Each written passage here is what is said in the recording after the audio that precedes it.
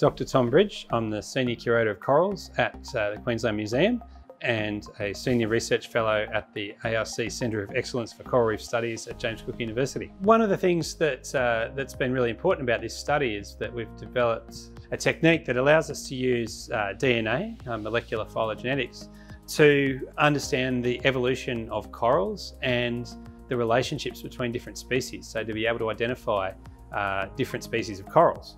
Really, what we've been able to resolve in the last 20 years or so, there's been a lot of research looking at the deeper splits of groups, so looking at family and genus level. I have a few examples here of two specimens that look very similar. This one in here is from the Bahamas, and this one is from the Great Barrier Reef. Now, they look quite similar, so many of the species in these groups were thought to be closely related and classified in the same genus. So we thought we had some genera that spanned the Atlantic and the Pacific Oceans.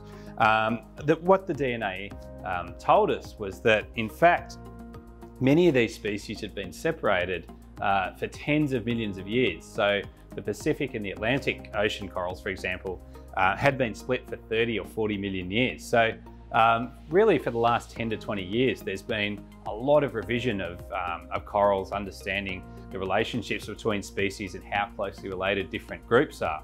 What we haven't been able to do until now was get really good resolution from the DNA on the tips. So we've got the basic branches of the tree. We're really had a really good idea about that for a while now, but particularly in the really diverse groups, so things like the staghorn corals, also parietes, we really haven't been able to have good genetic techniques to delineate species in these really what we call hyperdiverse groups, so groups with hundreds of species.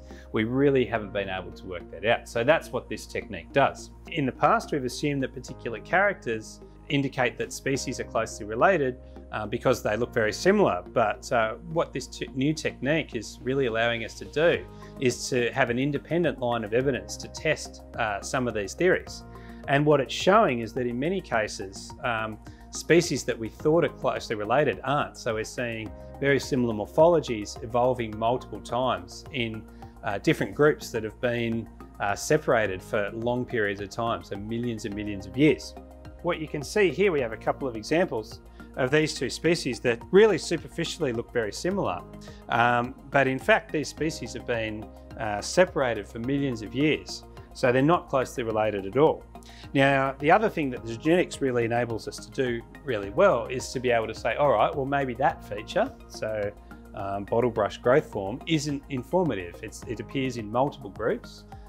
So we can't say which group or which clade this species or this specimen is in just based on that. But we can look at all the specimens that are clustered using the DNA and have a look what are actually the characters that we can use. So these guys are really ecologically important. They provide a lot of the three-dimensional habitat complexity that supports coral reef biodiversity, so fish and so forth. They're also increasing the focus of things like restoration efforts because of that importance. But what we're finding is that what we previously thought was only a small number of species is actually a much larger number of species, and many of them much more geographically restricted than we previously thought. So most of these specimens here in this group previously belonged to a single species, Acropora hyacinthus, but what we're now finding is that the DNA is telling us that what we previously thought was one widespread species is actually a number of different species, many of them with much smaller ranges. So that's really important when we think about things like conservation. So, for example, small range size is generally associated with elevated extinction risk. So we previously thought that many of these species were widespread, spanning from the Central Pacific right the way across the Pacific and Indian Oceans to East Africa and even up into the Red Sea. But what this technique is telling us is that that's not the case.